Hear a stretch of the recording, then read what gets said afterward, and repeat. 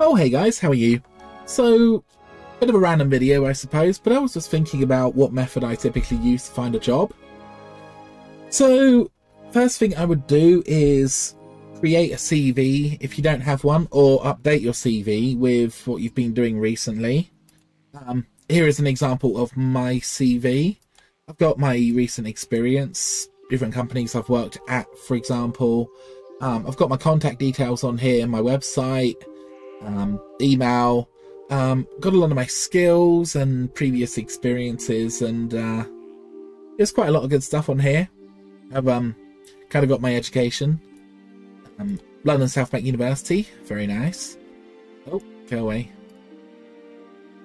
Now, I don't have every job I've ever done on here. So, for example, I did a lot of retail work when I was working at, well, when I was at college and university, for example. So some of the time I was working 7 days a week.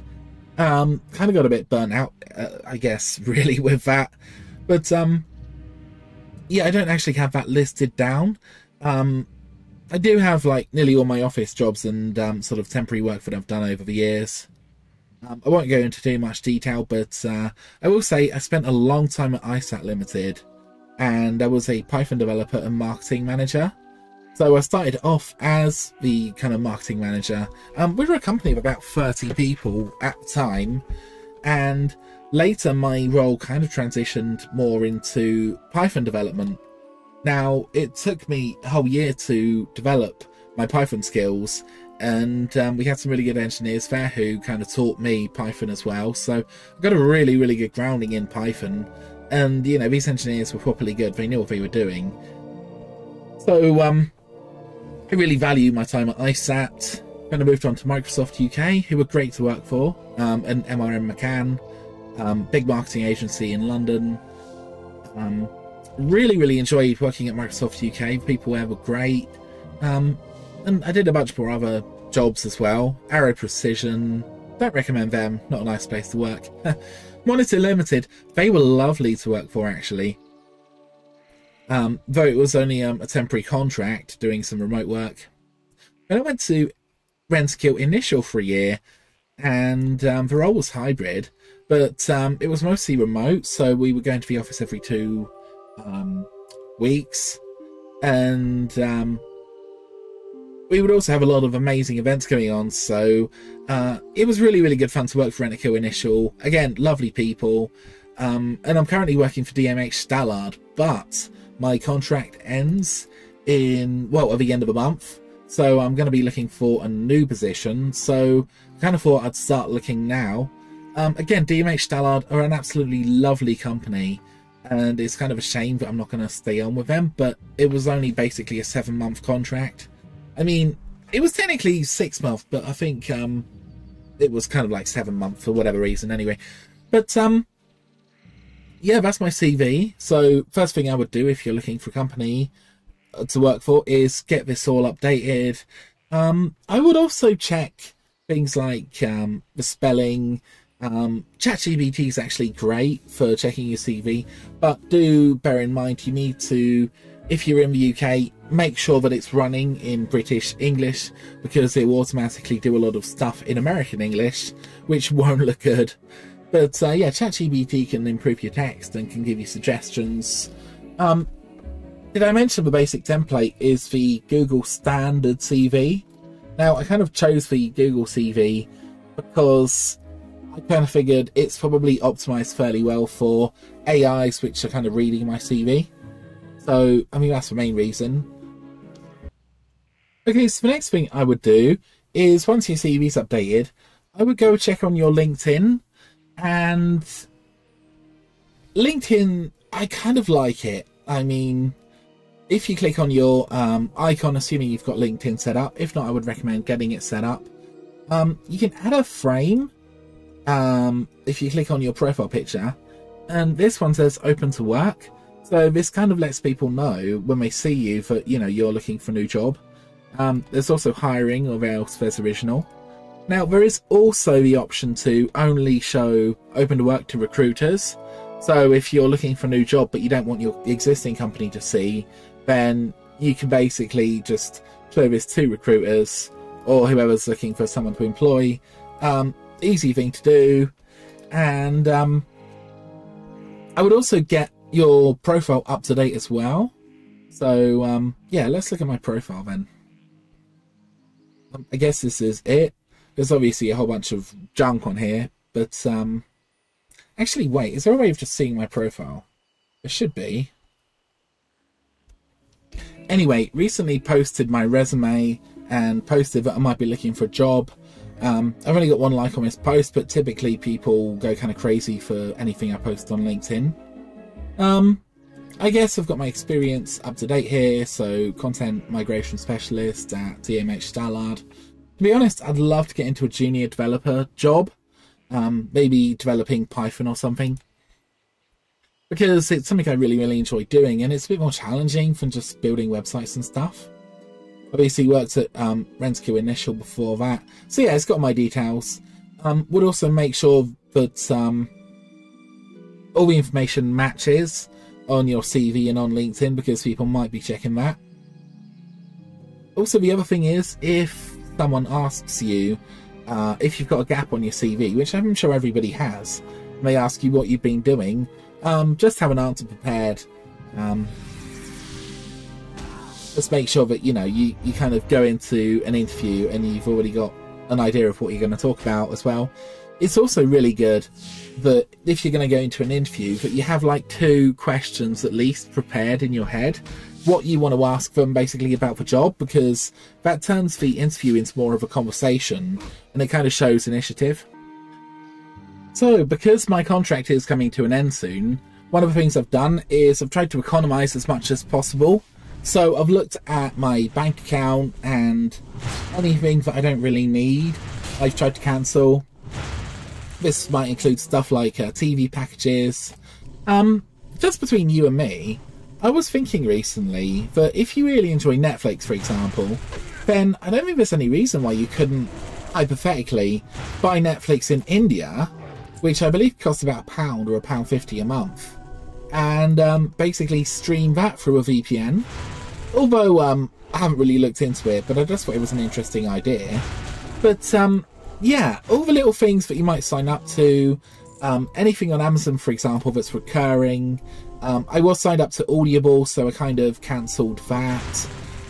There were a load of other stuff, like I actually had ChatGPT 4, which is lovely to have and really useful, but it's also £20 a month here, which is actually a lot of money. I mean, that's quite a lot over the course of the year. And when I get another job and I'm a bit more secure, I'll probably re-get ChatGPT 4 because it is so incredibly useful. I mean, Chat 3.5 is still good, don't get me wrong, but I actually use it quite a lot for work as well, so minimize your expenses as much as possible, and that way hopefully your money will last a lot longer from your previous role, assuming you still have any. I mean, I've had a lot of expenses recently, so it's been a bit difficult for me, but nevertheless, I'm sort of as lean as possible now in terms of economics. That being said, I am literally playing World of Warcraft right now, which is a game I pay for, but you know, I really enjoy Warcraft, so wow, I think I'm phasing in and out of places. So the next thing we are going to do is do a Google search, or whatever your preferred search engine is, for top 10 UK recruitment sites. Obviously you can adjust this to whatever country you are in. And I went for the first result here. So top 12 UK popular job board lists. And I'm sure this is like a paid thing. But here we have a list of all the job sites that you can go on. And what I would recommend you do is go down the list, okay, and upload your new CV to each of these and make sure that you are tagged in looking for work. And also make sure, if you're not signed up to some of these, you don't have to be if you don't want to, but I'm probably signed up to most of these. Just create an account, upload your CV, have a look on the sites for any kind of jobs. The other thing is, it can be really difficult to find a job, and there have been times in my career where I might have gone 6 months without actually having employment. And it is awful and it is stressful, and you know, the government get involved and they make you jump through all kinds of hoops. But yeah, give yourself 6 months to find another job, you know, and try to do a little bit every day, you know, get into a bit of a routine. Okay, one thing that is really important, and it might be obvious to some people, but make sure that your mobile phone is freaking charged at all times, you know, and on you when you go out, because you really don't want to be missing text messages or email alerts from people who want to get in contact with you about a job. Might sound obvious to most people, but yeah, it's just one thing you really need to do. I don't think I'm actually on Glassdoor, but nevertheless, what happens is when you upload your CV to, say, Total Jobs, it kind of gives all the recruiters a bit of a notification that you are now looking for work, and it also makes it look like you are a new person on the market, you know, because your CV's been updated and everything else. So yeah, you can go down the list, update your CV and your profile on all of these websites, other ones that you want to, obviously, and then I would say we can start looking for a job proper. So if we go back to LinkedIn here, I'm going to click on jobs. Now, I think it's really important that that you kind of get used to the interface with LinkedIn. My LinkedIn is on dark mode. I don't have LinkedIn Premium or anything like that. But if you want to start a free trial, it's up to you. I've never done it personally. But okay, so recommended jobs. We got Loma Systems in Farnborough, marketing content creator. Sounds kind of interesting, actually. 1 week ago, 10 applications.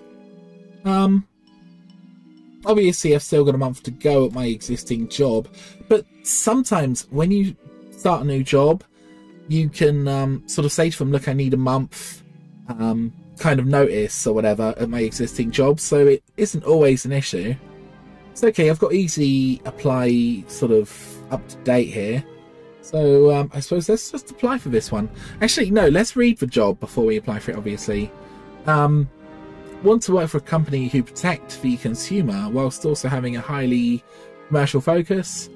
We keep food safe from physical contaminants, saving lives and reducing waste. So they sound like a good company. Let's look at the job description. I'm not saying you should do this, but if you really wanted to, you can shove this in ChatGPT to get it to summarise it for you. But no, that'd be really lazy.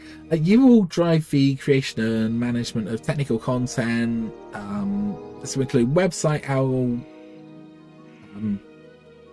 authoring, development of technical and marketing documentation, collateral, photography, videography. So I can do all of that stuff. I've done loads of stuff in the past.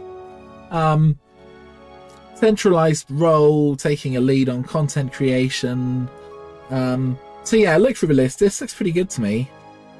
Tech savvy, quick learner. Yep. InDesign, I've used that. Adept at Photoshop.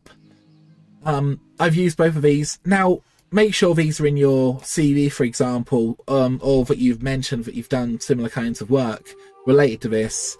If you want to use keywords, then I guess you could use Photoshop or InDesign, for example. HTML, style sheets. Yeah, it's all fairly standard stuff. Let's have a look at the salary. Well, it doesn't actually mention a salary on here, which is interesting, but maybe it's just how it works. So, okay, let's go easy apply. It's already got all my information. You know, you guys could just email me or call me. I don't actually care, whatever, really. Okay, so I've got my 2 resumes. Okay, resumes have not been updated for a while. 2023. Actually, no, 6/27. 2023. Let's upload a new resume, actually. So I'm going to use this one. There we go. Upload cover letter. So, okay, I've got a cover letter here that sort of mentions some of the stuff I've done previously. To be fair, I haven't actually updated my cover letter in ages, so I probably need to go away and have a little look at this. Now, some people recommend that you use a different cover letter for every company you go for. I think that's probably pretty wise.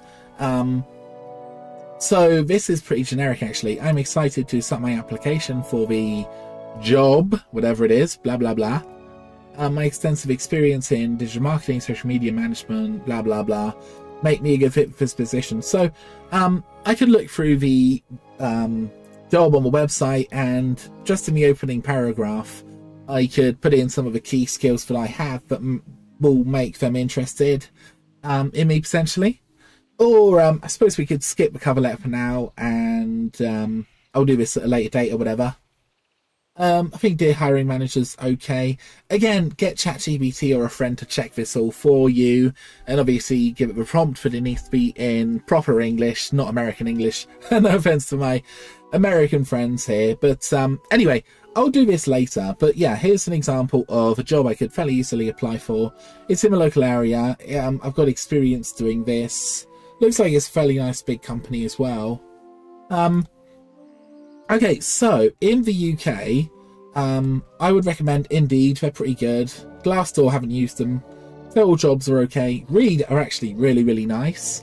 One of the things I would do is I would try to build a relationship with some of the recruitment agents. So, for example, I know a recruitment agent who works at Reed, and she's actually found the last 2 jobs for me. And here's the thing, I've just sent her a message, and she's just sent me a message back saying, hey, I've got this job, it'll be perfect for you. Why don't you go and have an interview? And yeah, both times it's worked out really, really well. So building great relationships with some of the recruitment agents are, you know, pretty great, I guess. I think we're getting near the end of the video because I'm running out of things to say. I did want to say another strategy which I've used in the past is make a top 10 or top 15 list of all the companies you'd love to work for. Obviously Microsoft would be high up on my list, and probably Google as well. I mean, I'd love to actually work for Google, and yeah, there's a whole bunch of companies I'd love to work for. Just make a list somewhere and then just go on their website and check it and see if there's any available jobs for you in that particular company. Now also, bear in mind there are going to be a load of fantastic companies out there that you've probably never heard of before, or maybe you've heard them but you've never really sort of thought that you could work there. There's no reason why you can't, you know, look for any suitable jobs. But yeah, I mean, one of the factors that you should definitely consider is location. So, for example, the past 2 jobs I've had have been mostly remote working, which I really like because you just kind of log on in the morning, you know, you do your work, you chat to people on the computer, obviously, and everything's pretty hunky-dory, and it's obviously pretty easy. But if you have a long way to go in the morning to commute, obviously factor that in with how much you want from a company in terms of pay and stuff. For example, if I was working in London, I'm fairly close to London, I'm about 45 minutes away. London is a right pain to get to, and I don't mind going there like once a week or twice a week or something, but if you're going to be working in London, for example, you probably need a higher wage because getting to London costs money, and it's cool, don't get me wrong, there are loads of people who work in London, but the other thing is, think about what kind of uniform you want. You know, there's a lot of jobs in London, for example, where you have to wear the sort of really formal looking suit. So again, you kind of maybe need to do, I don't know, half an hour or an hour's maintenance on your clothing every day. Iron your shirts and get yourself looking all smart and neat, which, you know, you should do anyway. But do kind of factor all of that in, you know, when you're sort of thinking about where you want to work. And like I say, sometimes a medium company or a small company might be great. Another thing you should definitely consider is working for an ethical company. There's a lot of companies that do amazing things in the world, and some companies that kind of do, I don't know, average things in the world, you could say. just think about if you want to work for an ethical company and sort of make a difference, because again, that is going to be affecting, you know, what kind of job you go for example. Another thing I would definitely do is on Glassdoor, for example. I think you can look at people and get anonymous feedback about what it's like to work there. And now, I shouldn't say this, but there's been one or two, well, basically one company, and I didn't enjoy the atmosphere there at all. It was very, very unpleasant, very unprofessional, and I was going to say, I mean, I really don't like the culture of that one particular place, but everywhere else I've worked, I've been absolutely loving it, you know. But yeah, do have a look at what the company social life is like, for example. Then again, I guess there are going to be people out there who say, look, I'm just looking for a job, I don't really care where it is. I think that's kind of a bad attitude to have, because, you know, you are a valuable person and you're going to be selling your services to someone or some organisation, and you are inherently valuable. You know, you are valuable as a human being. Your skills and expertise and your time are valuable. So you want to make sure that the relationship works for both of you, you know. You really need to make sure that you're going to be happy with the company, and just think about what your priorities are, basically. For example, maybe you think it's important that you've got flexible working, and some people might like that. Remote working, for example, that's pretty great, I have to say. So if you if those are priorities for you, then you can do that kind of, well, thinking about what you want to do for your career, I guess. Oh man, why do I keep pulling all these creatures and things in this game? I guess another thing you can do, and I apologise if the video's a bit rambly, but think about where you want to be in like 5 years' time, you know? Because maybe you want to change what area you work in, you know, because what you're doing now isn't necessarily what you're going to be doing in 5 years' time. So think about, what kind of skills do you need? Do you need to take additional training? Do you need to, I don't know, take a course? Or even online courses can be, you know, very affordable and effective. So again, do you need any extra qualifications, for example? Think about, like, what you enjoy doing, you know? What is it that you like the most? You know, what gets you out of bed? What kind of are you passionate about? If you're really, really passionate about something, then you're going to do a much better job, because you're going to have more energy, more concentration, and you know, this is a great place to jump in the game if you want to. I wouldn't recommend it though, because then you got to like go down there and get your body and stuff, and yeah, I wouldn't do that. Okay, so some tips. Let's say you get a job and you get an interview for the job, and a lot of people will these days do an online screening beforehand. So you want to download like software, like if you're going to be using Zoom or something. If you need to download it, then you know, it might be worth doing that in advance. So before a job interview, I think it's really useful to think about, I've already mentioned this, but what kind of things do you want to know about the company? It's really good if you ask 2 questions about the company, for example, and try to turn the interview into more of a sort of two-way conversation, because ultimately you're interviewing them and they're interviewing you. So you both want to be happy with everything, basically. So I guess try not to get too stressed about the interview. I mean, Patrick Stewart said this, you know, he said before he went on stage, he would kind of say something along the lines of, I don't care, except he used more colourful language recently. So I'm not necessarily saying you should do that, but just kind of before the interview, just say, you know, whatever the outcome is, it's fine, you know, the best outcome will happen no matter what. So just try to relax into the interview and have a good conversation, you know, don't get too anxious. It's difficult because I always get pretty anxious at a job interview, and then I'm not very fluent. sometimes, and I can come across as a bit anxious.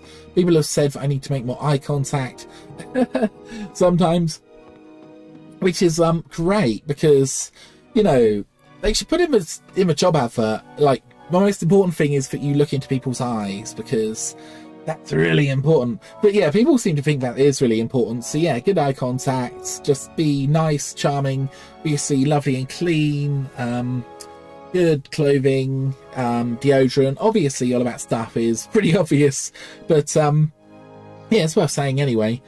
And good old handshake is good.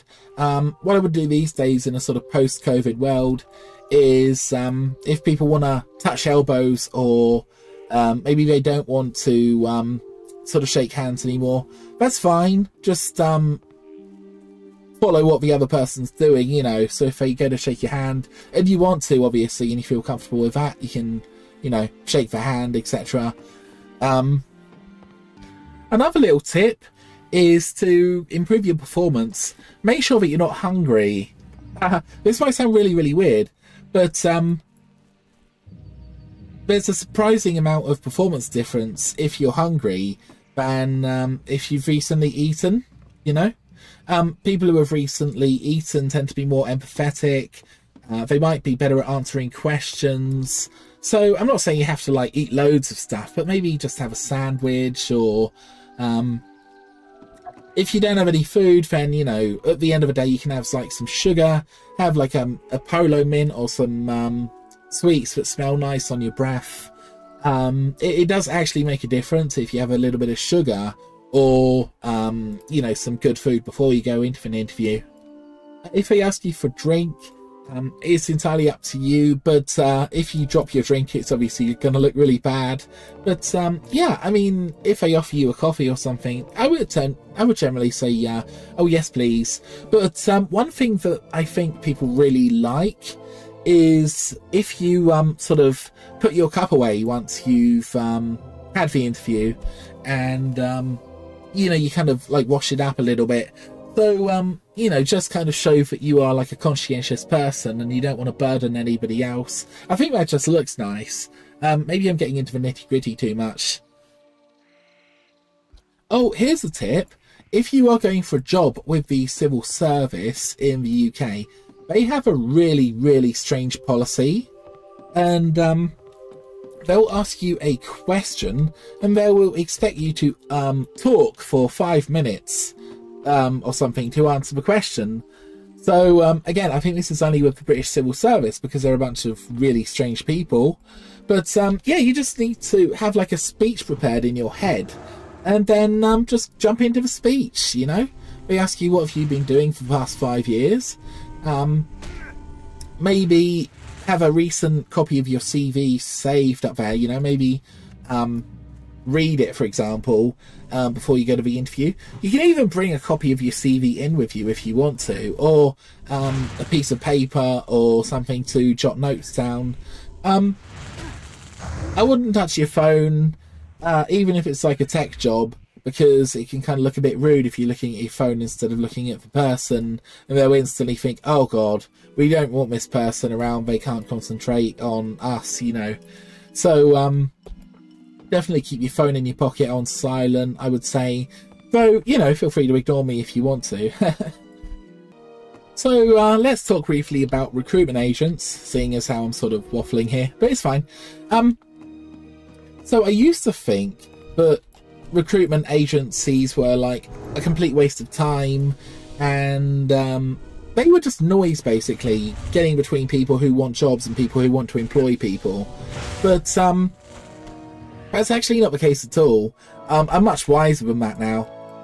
So, a lot of companies have to spend an absolute fortune on trying to hire the right people, so they'll quite often outsource that to an agency, for example.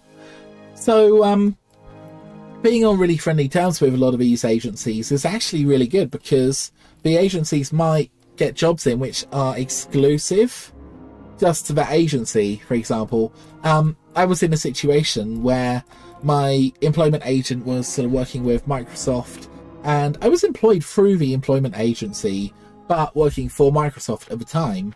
And that was actually a really, really good situation because, I don't know, I mean, there's all kinds of weird corporate laws and stuff, but, you know, being employed by a third person is kind of normal, actually. So, always be nice and kind and polite to these agents.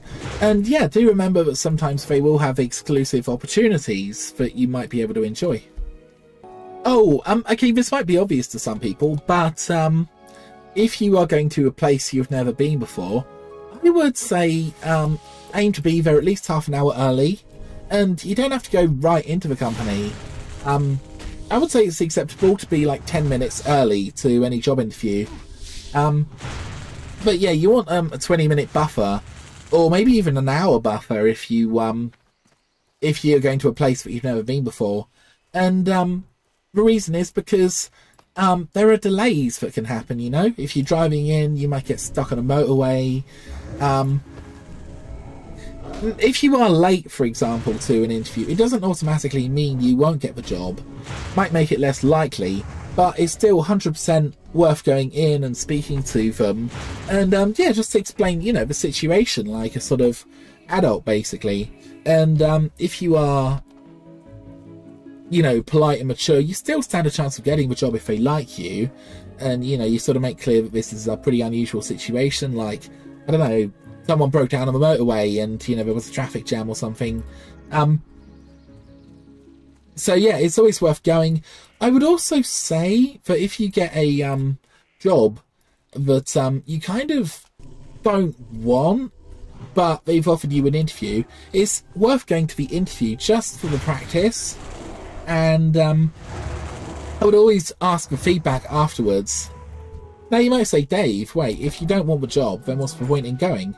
But like I say, the practice is good. It shows that you're sort of actively looking for a job. Some people might ask you a question like, have you had much interest from other people or whatever? So, you know, you can sort of honestly say, yes, I've had quite a bit of interest recently. I'm looking into other jobs potentially. You know, if they offer you the job and you don't want it, you don't have to sort of take it. Although I do think it would be a bit of a weird situation if that was to happen. It's never happened to me. I've always accepted a job if someone's offered it to me, basically. But I suppose it could happen. Anyway, yeah. I know I'm waffling. Anyway, I would also treat getting a job as a job in itself. You know, I would actually put the hours in. I think when you're unemployed, it can become easy to become a little bit complacent sometimes. You know, life seems pretty okay. You might not have much money coming in. Maybe you don't have very many savings. Maybe it's not great. But do bear in mind that it is really stressful sometimes being unemployed. So, you know, be kind to yourself. And I think anyone can kind of be unemployed for a while, you know? So it's not really such a bad thing if you are unemployed for a while. What I would try to say is try to maintain your sleep schedule. I think it's very, very important you get enough sleep every single night. So go to bed at 10 o'clock, for example, and wake up at 9 or 8 or 7 or whatever. Oh, hey guys, had to come away and now I'm back. Let me have a look at the length of the video. Oh my god, 33 minutes. Wow, that's a lot of good content, guys. Anyway, another thing I thought I would mention, because I think it's generally good, is you don't have to work in the country that you're in. A lot of the time you can actually work in different countries, for example. So, if you don't have, like, the best opportunities where you are, for example, you can always look at other places, because a lot of the time they'll kind of help you move, you know? I mean, some companies, I'm not saying all of them, even have packages that might help someone move, you know, into another country, for example. So, I personally don't know if I would want to move away from the UK. I mean, I would consider it, certainly. I mean, I'd love to work in America, but I think one of the problems in America, unless you're in a big city, you definitely need a car in America. And unfortunately, I don't drive. And, okay, if you're a young person, I would highly recommend one of the things you do is you get a driving license, because it's going to massively improve your employability. It's kind of weird, but you know, like they'll say, oh no, we need this thing right now from a shop, you know, and we need it like 5 o'clock, whatever. You can just go get it, you know, just drive there, whatever. So it's a useful skill to have. Unfortunately, I did my test, but I never actually passed. So I mean, I could probably get in a car and just drive it fine, but I kind of freaked out on the test a little bit, which is really, really unfortunate. But anyway, yeah, driving is useful. Okay, another thing that people love in most jobs is if you know a second or third language. I would say that's a massive boon, because a while ago I went for a job interview, and it was a fairly local company, and the lady, well, she was from America. She treated me very, very badly, and she actually said that I was a stupid person because I only knew one language. And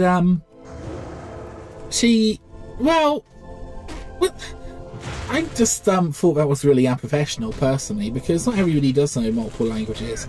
I mean, I know a small amount of French, a small amount of Spanish, but they're not conversational, if you know what I mean. Like, I could sort of order in a restaurant in France or Spain, or probably other countries as well. I mean, maybe Denmark. I know a little bit of basic Japanese, but then none of these are really conversational. But anyway, yeah, if you know a second language, it's actually a huge advantage. I would also say that if you know something like Chinese or Arabic, or even, I don't know, Spanish or German, or whatever the language is, there are, you know, really big advantages to that as well. So if you want to learn another language, then an app like Duolingo that you can use on your phone is actually quite good. I did start a few languages on there, and have improved a little bit. But the nice thing about Duolingo is you can do a little bit every day and slowly become more fluent in another language. So definitely very useful skill to have. I don't personally do this, but you could always, let's say you're commuting on a train, you could always play Duolingo a bit on the train and just learn another language that way. Another thing is, I think this is also really, really useful. In a job interview once, the guy interviewing me asked me what I'd been reading recently. And it just so happens that the latest book I was reading was a book on AI. And I kind of said about the book, and he seemed pretty impressed with that, because actually having a sort of interest in the kind of career you're going for is really, really useful. So if you're going for a job in law, for example, then, you know, maybe get yourself a few sort of legal books, or, you know, sort of relevant texts that you can read. And here's the thing, I know a lot of people might not like reading very much. I think this affects men more than women. There's nothing wrong with audiobooks, you know. I actually find that I retain a lot of information from audiobooks more than I do even from sort of written texts. And of course the other thing is, because I don't drive, I use the train quite a lot. So if I have to sit on the train for an hour, I'm as happy as Larry listening to a good audiobook, you know. And the other thing is, if you lose internet connection, it doesn't really matter, because a lot of the time you can just download the book onto your phone.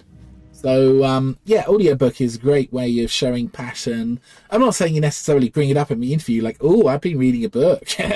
But, yeah, it is just good if they kind of ask you about it. Okay, well, the video's gone on for ages, so I thought I might as well continue for a bit.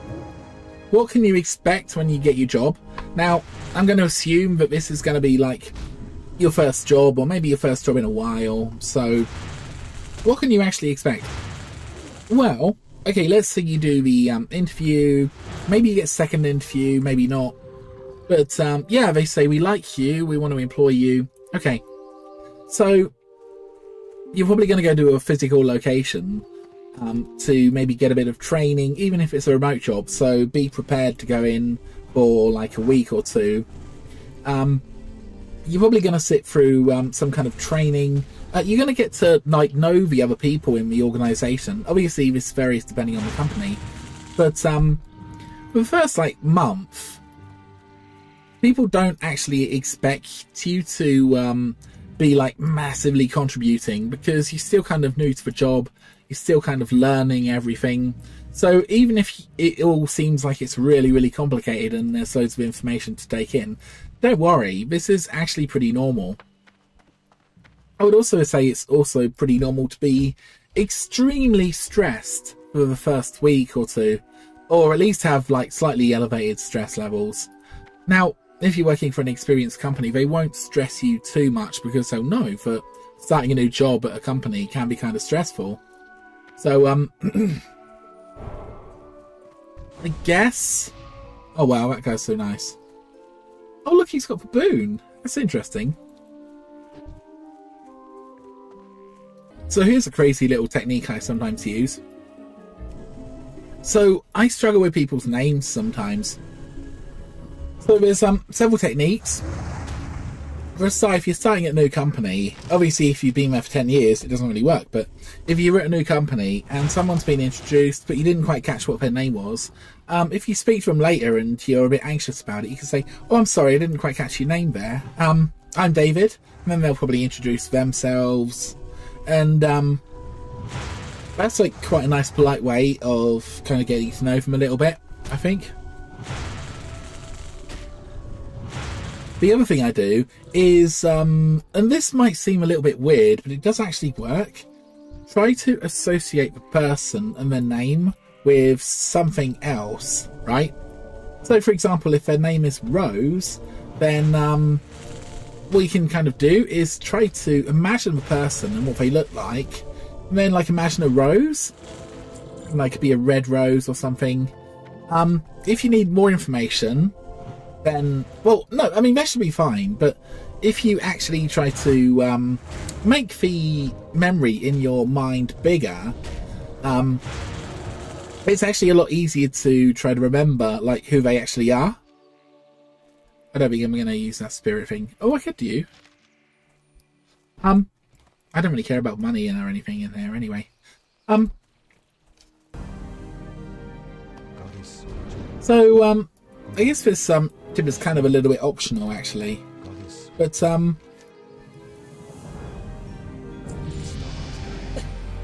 pardon me. If you're working with people from different cultures, it can actually be quite nice to learn a little bit about their culture, for example. Why did I do that?